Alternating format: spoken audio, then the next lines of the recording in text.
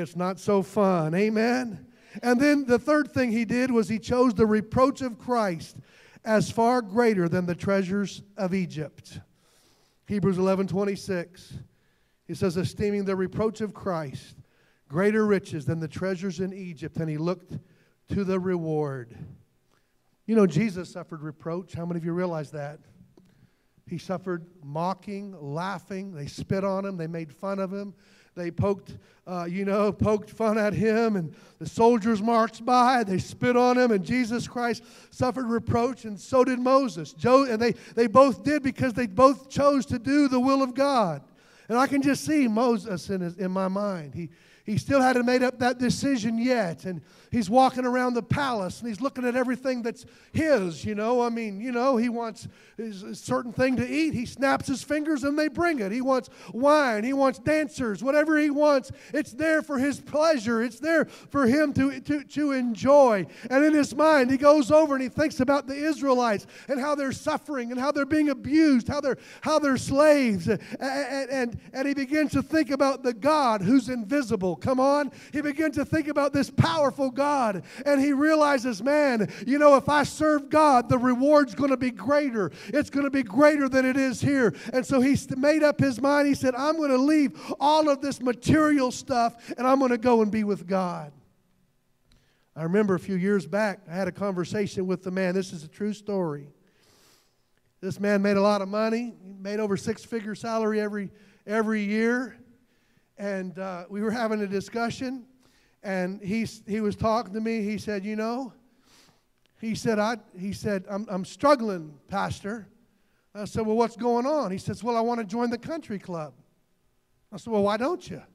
He said, because I can't join the country club and pay my tithes at the same time. I said, oh, really? He said, yeah, all my friends at work make fun of me because I'm not a member of the country club. He said, I'd like to go play golf and hang out with people of my social status. That's actually what he said. He said, but I have to pay my tithes. I said, well, I guess you have the same decision that Moses made. Which are you going to esteem as higher, the treasures of this earth or the country club? I identify with Jesus. Amen. And then the last thing is this today. I'm about to close with this today. The third decision that Moses had to make was he had to make the decision to leave the world or Egypt behind him. I love this. Hebrews 11:27. It says, by faith he forsook Egypt, not fearing the wrath of the king, for he endured as seeing him who is invisible. Moses knew that the day he left, boy, that king was going to be upset. Right? Pharaoh knew. He had probably seen Pharaoh execute people, take them away, put them to death. He'd probably seen all of that as growing up in the courts of Pharaoh. He knew what it could mean to stand in defiance to the king. But Moses said, I'm not afraid of the wrath of the king. I'm leaving Egypt. I'm leaving all the luxury. I'm leaving all the benefits. I'm forsaking it all. I'm leaving all the sinfulness, and I'm not coming back to it.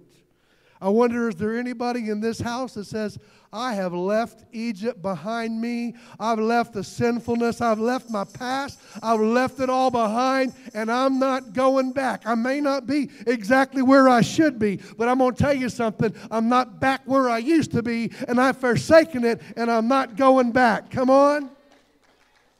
If we were to go around this room today, can I ask you to go find Jareen for me, Dorinda? Thank you so much.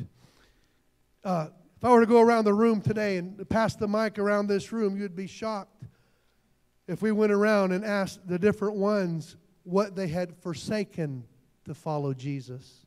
Just in a room of this size of people, you would discover that there are people that they left off alcoholism or drugs, and they left immorality behind. They left pornography. They left lifestyles that didn't please the Lord. They left their own ways of doing things. There are many who have left jobs. Some may have even had to leave spouses who who fought them in things, and things didn't work out. They had to forsake all kinds of things, and they left. That was their Egypt. How many of you are getting what I'm talking about? That was their Egypt, and they forsook it all to follow Jesus Christ. I'm just here to tell you that is a great bargain of life. I'm telling you, it's worth it to follow the Lord Jesus Christ. I don't know about you, but I want my faith to make those kind of decisions in life. Amen. Would you stand with me today? Amen.